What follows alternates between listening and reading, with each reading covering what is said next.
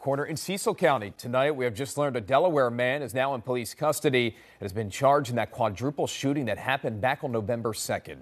Justice Pratt was charged with second-degree murder and other charges after he allegedly shot and killed 2 people and injured 2 more.